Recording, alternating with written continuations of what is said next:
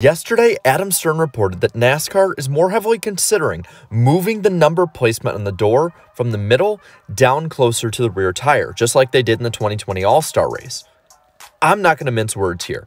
I think this is a horrible idea. There's the surface level reasoning that fans absolutely hated it and have stated it repeatedly and that they don't want it changed. NASCAR fans have always liked tradition, and this is one of them from the beginning of NASCAR that they haven't changed yet. But this isn't the only reason that I think this is a bad idea. I want you to look at my buddy Eric Estep's thoughts on the matter. Yesterday on Twitter, he said, companies are looking to engage with consumers in 2020. Just slapping your logo on a race car isn't enough anymore. Only dumb, fading companies would pay more for this kind of thing. Instead, both the teams and NASCAR should be focused on new ways to activate sponsorship. He's 100% correct. When you look at NASCAR's community right now, you'll notice that even though NASCAR has shown the ability to grow a younger audience, it's still a relatively small young audience. And this is where you need engagement the most. NASCAR's dinosaur business model right now seems perfectly content with slapping a few stickers on cars and calling it a day. But when you look at the trends with some of the most major companies that NASCAR has had, they look to almost all be parting ways. Miller Lite is now gone. PepsiCo is now looking to be gone. Home Depot, gone. Lowe's, gone. Kellogg's, gone. These are major companies, not just for NASCAR, but in American culture in general. They bring relevancy whether you think so or not. And they're far from the only ones to leave as well. Those are just the ones I could think of off the top of my head. Now, it's not all doom and gloom though either. There have been sponsors entering the sport in the past year as well. Many of those higher profile ones though tend to be special cases that are really outside the box with thinking and engagement. The ones I keep thinking of and coming back to are Busch's beer sponsorship, Ryan Vargas' TikTok deal, Hailie Deegan's sponsorship machine, and the rise of Bubba Wallace at 23XI now. Looking at Busch Beer sponsorship, they have stated that their partnership with NASCAR has seen visible help in improving their sales. They have been outside the box with their paint schemes, changing them up with legitimately good paint jobs almost every week. Also, they know how to market Kevin Harvick, their driver. Harvick can be a fun person who really can bring engagement out in people on social media. But at the same time, he also can be an old-timer stick-in-the-mud type of driver. Busch uses this to their advantage, though, making him a straight man to the meme-worthy cars and jokes like the Millennial car and the Gen X car. Plus, at the track, they are very visible and open with fans. But not all sponsorships are going to buy in the way Busch Beer did. This brings me over to Ryan Vargas' TikTok deal. Now listen, just from the times that I've talked to him on streams or in DMs, I can tell you that Ryan has worked his ass off for this TikTok sponsorship. Seeing it in effect though, it really has added engagement with a major brand that younger people like myself actually really like in general. This sponsorship being a platform helps people get on board as well because they themselves can easily get on there and have fun. So when you reinforce the aspect of fun, you will get a ton of feedback. At the time of recording this video, Ryan has almost 150,000 TikTok followers now. He's well on his way to get there. NASCAR has benefited with the youth audience there. Vargas has benefited from seat time and a following.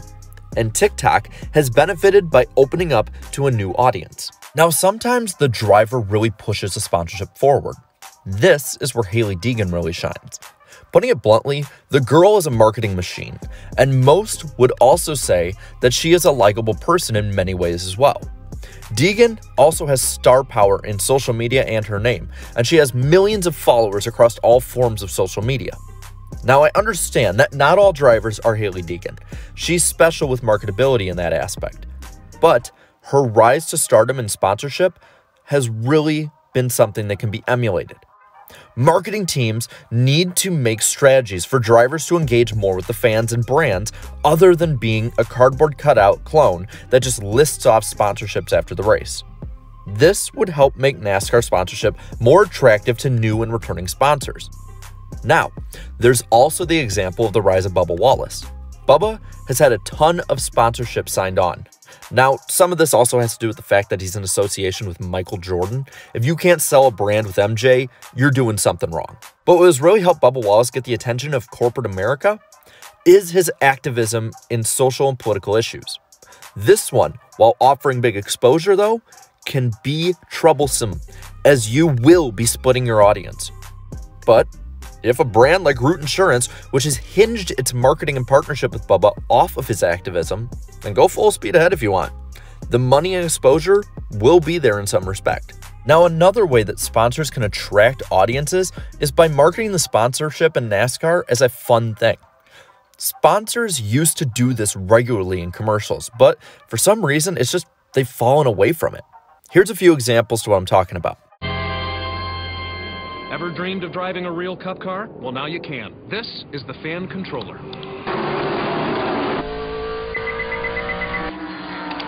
What the?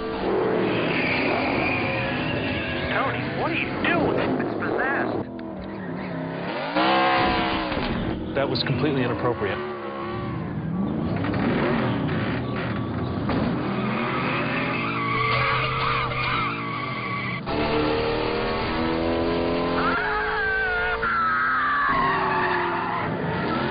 I'm out of here.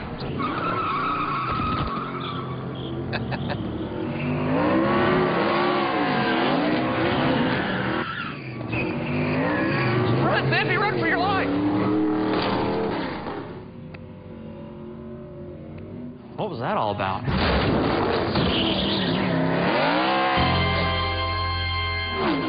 I think how lucky I am to be a NASCAR Winston Cup driver, and how fortunate I am to have a great sponsor like NAPA Auto Parts, because NAPA understands quality and value, and the importance of having a friendly, knowledgeable staff. And it's at times like this, looking around at the empty grandstands and listening to the silence of pit road, that I realize I'm at the wrong track. I'll call you when I get to LA.